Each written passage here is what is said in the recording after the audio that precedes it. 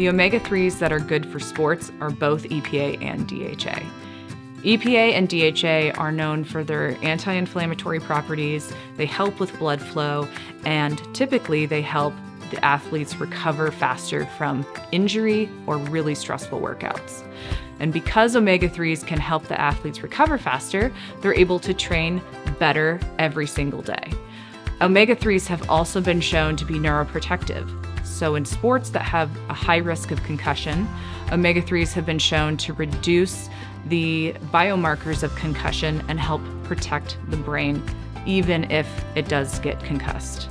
There have been many studies in athletic populations from amateur to elite using omega-3s.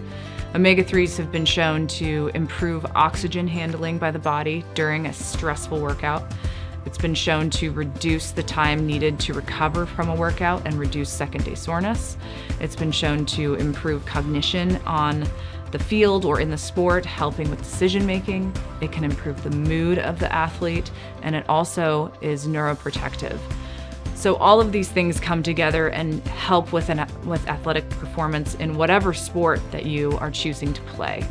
Omega-3s are found in fish and seafood, as well as omega-3 supplements, and it's very important for athletes to choose supplements that have been tested for banned substances.